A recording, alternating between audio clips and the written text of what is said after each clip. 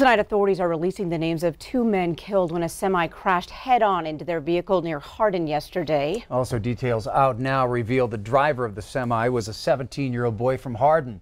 Bighorn County Coroner Terry Bullis says the crash killed both the driver, 58-year-old Thomas Tauscher, and his backseat passenger, 67-year-old Jerry Lively. Bullis also telling us this evening it was the most horrific crash he's seen in years.